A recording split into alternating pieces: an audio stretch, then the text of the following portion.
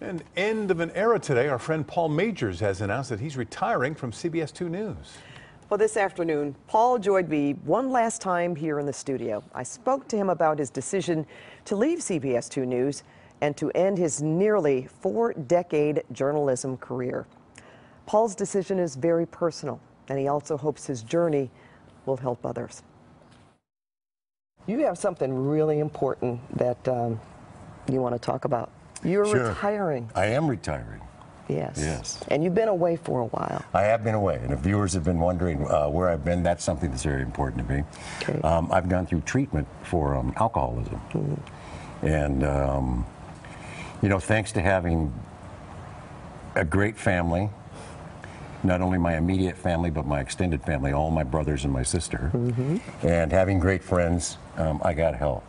That's wonderful. And I needed help.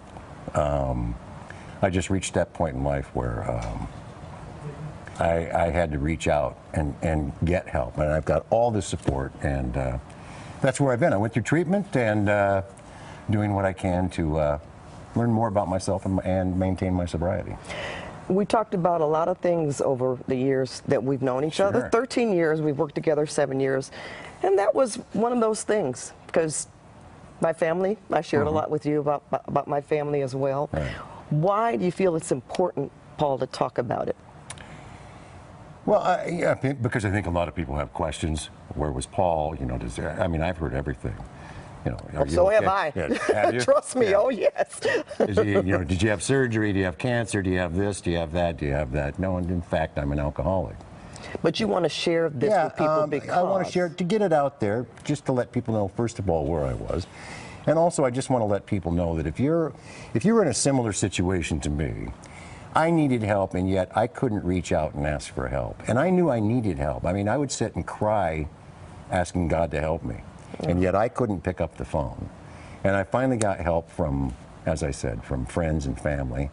And if you're out there and you're suffering with whatever the addiction is, there is help out there. And all you have to do is just speak to someone, speak to one person, and that one person may be able to reach out and give you a hand and lift you up and help you. You've reached a decision that you want to move on with your life. I have. Okay. And there's not much that you and I haven't shared. Right. For those of you at home, we've shared virtually everything. I mean, you stop and think about it. You and I are together more than you're with your spouse and more than I'm with my spouse. And, you know, pretty close proximity. First of all, in the newsroom, we sit near each other, very close to each other. And then on that set, we're shoulder to shoulder. Yeah. I've shared everything with you, and vice versa.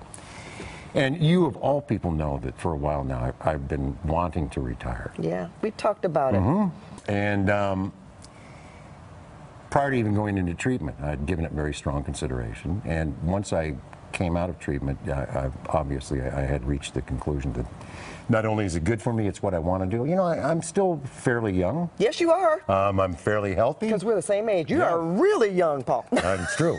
So are you. Great again. I keep saying that. And fairly healthy. And there are a lot of things that I still want to do. There are a lot of places that I haven't seen. And you love traveling. I know that. I love traveling. And thanks to God, I'm in a position where my wife and I will be able to do that.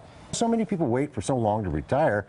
And there are no guarantees. God doesn't tell you that, you know, hey, you've got until the age of 83, 85, 86, 88, for that matter, 70. So you know when it's time. Yeah, it's my time. And it's my time to go do some different things and enjoy things. And I'm really excited about that. Well, before you... So proud of him, so brave to share his personal journey.